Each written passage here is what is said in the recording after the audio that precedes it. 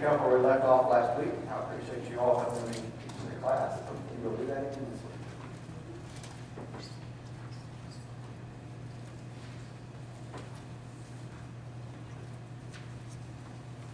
We're going to pick up in Galatians chapter 5. We're going to start in verse 13.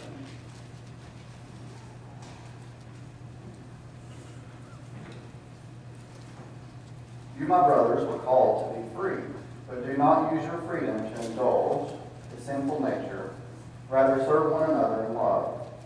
The entire law is summed up in a single command: love your neighbor as yourself. If you keep on fighting and devouring each other, watch out, or you will be destroyed by each other. So Paul tells us here, at the end of the passage where he's talking about freedom in Christ, he says not to use your liberty, your freedom, as an opportunity for the flesh. Or in this version it says to gratify the sinful desires of the sinful nature. What does that mean? What's he talking about there? Using your freedom to as an opportunity for the flesh. What does that mean when he says not to use it as an opportunity? Are there any other examples we see in Scripture where he talks about that? I think it means that you was not supposed to. It's just that we're forgiven for sin, that we're just not supposed to go on and sin and just say, oh, well, I'll be forgiven for that. We have the law of freedom, but there's still obedience with that. And just don't go out and sin for sin's sake.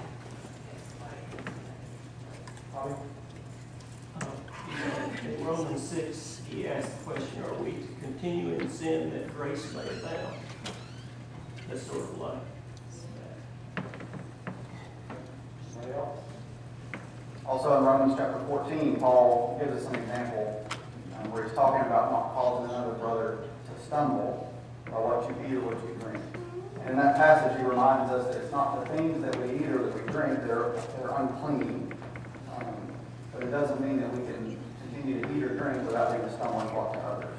So he urges Christians in Romans 14 to act in love, not causing others to stumble. He uses the example of eating and drinking. Eating and drinking for one person, they might think that it's wrong, but Paul tells us in Scriptures that the food itself is not unclean. But if you can't, if there's somebody that you're with that feels like it is, don't partake in that because you might be causing them to stumble. So I think we're looking at, to me, along the same lines here, where he's talking about not using your liberty, not using your freedom in Christ as an opportunity to indulge the flesh. In Galatians, the church is being told not to use the liberties to indulge in these things, especially at the expense of others. So he says things of the flesh, not necessarily sins of the flesh, but things of the flesh. So we think of things of the flesh as money, sex, alcohol, drugs, possessions, authority, all those type of things that kind of like the example of food. The things in and of themselves aren't the things that are wrong. But it's anything that you do in excess, anything that you do in the wrong way, you do it at the wrong time, you do it in front of the wrong people, anything that we love so much that we put it ahead of our love for God or our love for our fellow Christians. That's using our Christian liberty as opportunities for the flesh to take over in us. You might have any thoughts on that before we continue?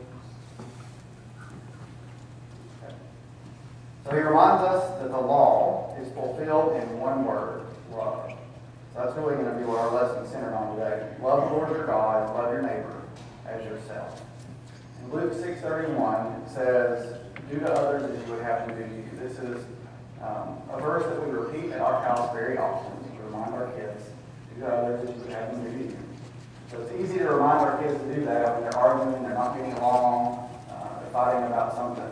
But it becomes a little bit harder to do when us, as adults, are wronged by somebody else. Our human instinct is that we want to be offended, we want to retaliate, we want to fight back, we want to not let someone get away with crossing us. And so that verse applies to us as much as it applies to our kids that we're teaching. And it's all about loving your neighbors as yourself.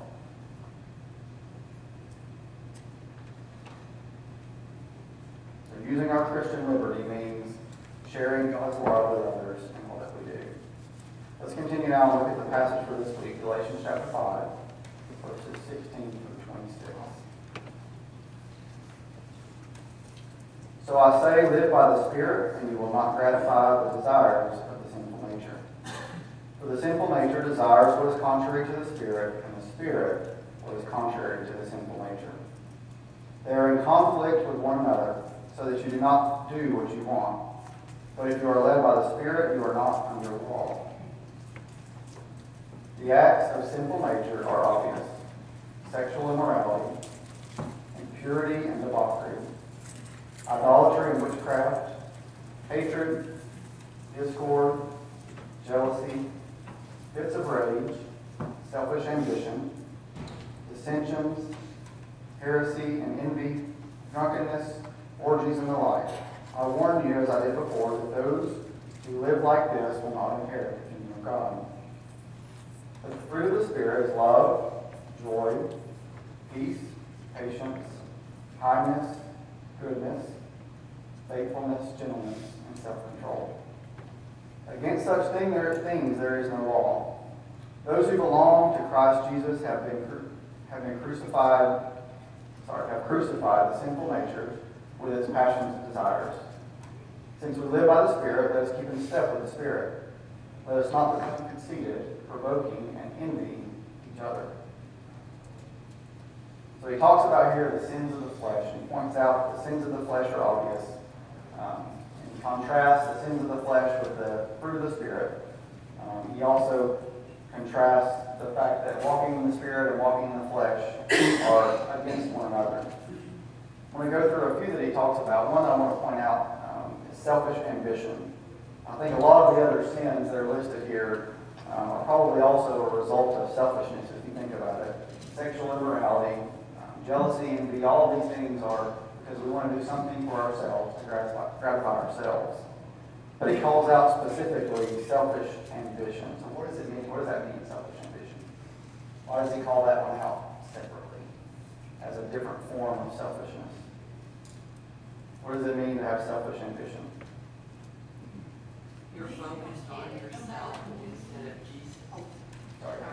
Changed your viewpoint. Okay. What did you say?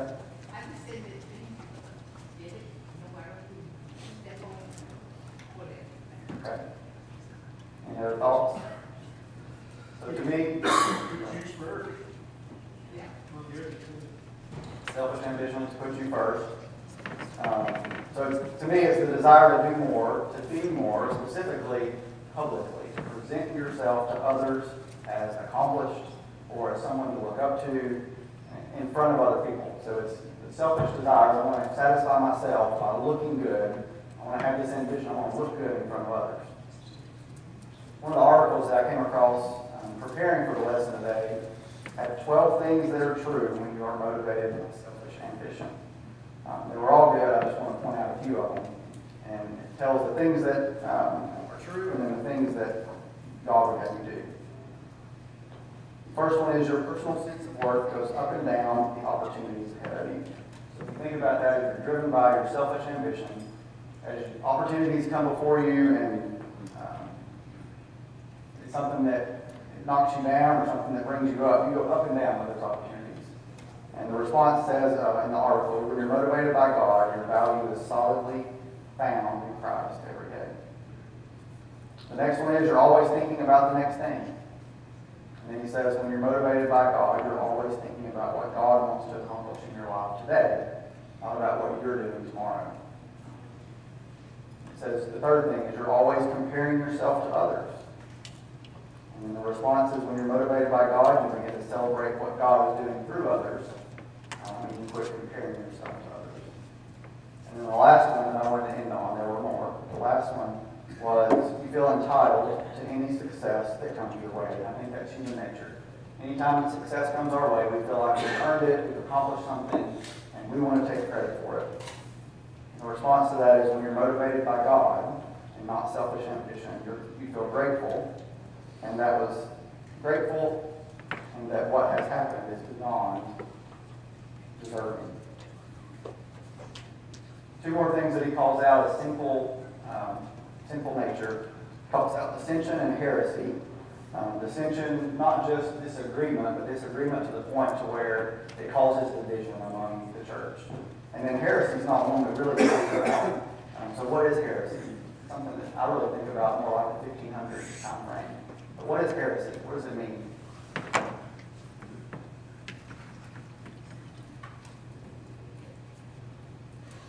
We don't talk about it much. Right? So heresy is an opinion that's profoundly at odds with what is generally accepted. It also has a different definition that talks specifically about opinions that go against biblical beliefs. So heresy was a big deal, like I said, probably back in the 1500s. But realistically, heresy's been a big deal in the church since the beginning of the church. If you think about 30, 40 years ago, there are a lot of things that the world kind of disagreed with, what was generally accepted. And now we as a country have different beliefs as a whole, and beliefs that line up with the Bible. So I think heresy, even though when it comes to mind, you think of it hundreds of years ago, it's really not that long ago, and it's still prevalent in the world that we live in today. Paul says that those who practice these things will not inherit the kingdom of God. So remember, the flesh and the spirit are at odds. The world we live in is the world of flesh, and we also, as Christians, we're supposed to walk in the spirit. But because we live in this world of flesh, we're going to occasionally let that flesh overcome us from time to time. We're going to fall into sin and fall victim to it. That doesn't mean that we accept it. That doesn't mean that we approve of it. And it doesn't mean that we continue to practice it. It's what he's pointing out here. Those who practice these things, who practice these sins, will not inherit the kingdom of God. Romans chapter 3, verses 23 and 24. For all have sinned and fall short of the glory of God, and all are justified freely by his grace through redemption that came by Christ Jesus. Paul talks about the works, or these acts of the flesh. And then he turns around and talks about the fruit of the Spirit. It's really easy for our minds in this passage, or at least for me, to think, don't do the acts of the flesh, go do the fruits of the Spirit. Go do these things. But I think the contrast is already made before we get to the fruits of the Spirit. I think the contrast that Paul's talking about is really back in verse 14. Back in verse 14, Paul tells us that the law is still fulfilled in one word. What is the law fulfilled in? Love. And love, I believe, is what's contrary to things of the flesh. Paul specifically points out the second greatest commandment, love your neighbor as yourself. Rather than giving in to the sins of the flesh, act in love toward one another. And then we talk about the fruit of the Spirit. So what is the result of acting in love toward one another? These other things. Manifest themselves. If we act in love, then those things are going to be a byproduct of that. Okay. So if we act in love, these are the things that are the fruits. These are the things that we bear when we love one another, when we love our neighbor as ourselves. The first one, love. Love is a fruit of love. When you act in love toward one another, toward your neighbor, it causes your neighbor in turn to act in Christian love toward you and toward others. If you're doing the opposite of that, you're not sharing that love, they're not going to see that love and return it to you, and they're not going to share it with others. When we love your neighbor as yourself, it results in joy. Every one of the fruits of the Spirit that we talks about here is all a result of acting in love. Peace, patience, kindness, goodness, faithfulness, gentleness, and self-control. I want to turn over to 1 John chapter 4.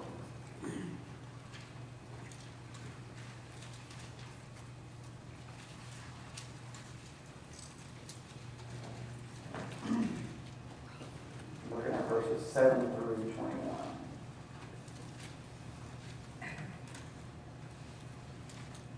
Dear friends, let us love one another, for love comes from God. Everyone who loves has been born of God and knows God. Whoever does not love does not know God, because God is love. This is how God showed his love among us. He sent his one and only Son into the world that we we might live through him.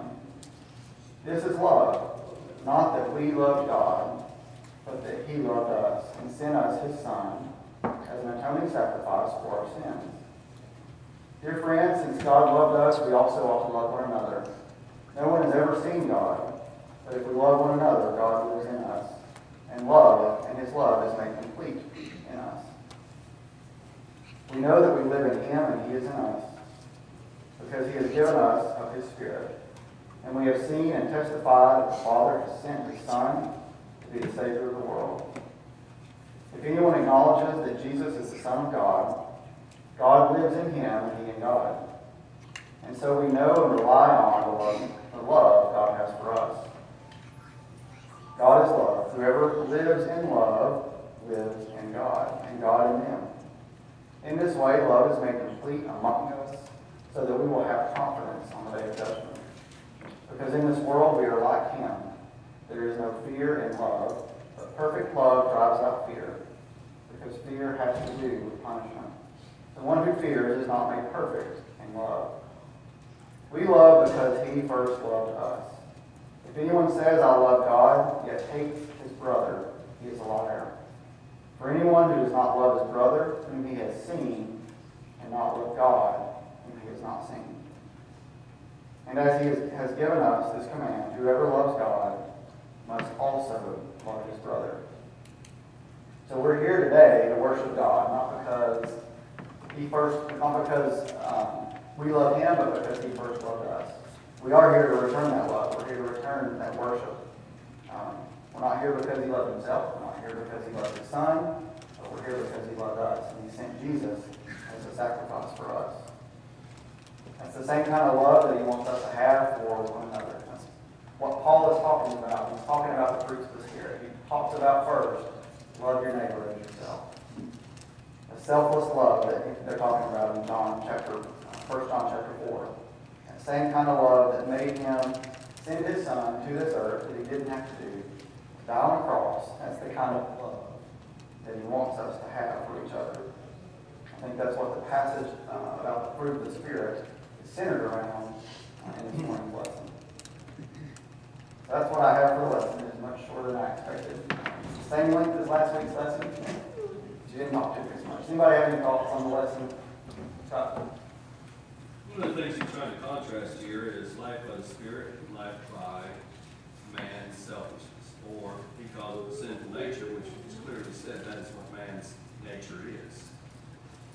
The acts of sinful nature, he lists all those. If you live a life that is based on your own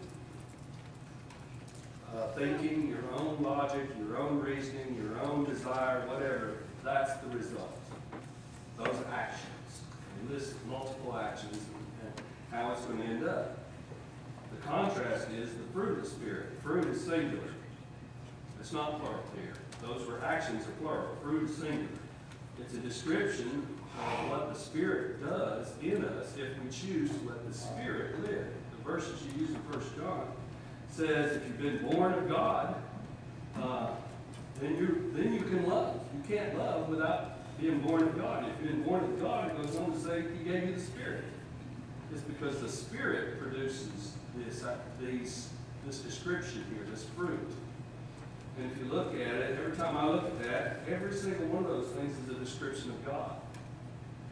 And if we're born of God, we're his children, we're supposed to look just like him. So when we're born of him, that fruit is produced by the Spirit in our lives to make us look just like him. So basically, Paul's saying, you got a choice. You got a choice. You can try to earn your own salvation. You can figure it out on your own. Just ask Eve how well that worked out for her. You know, you can go through history and ask how that's worked out.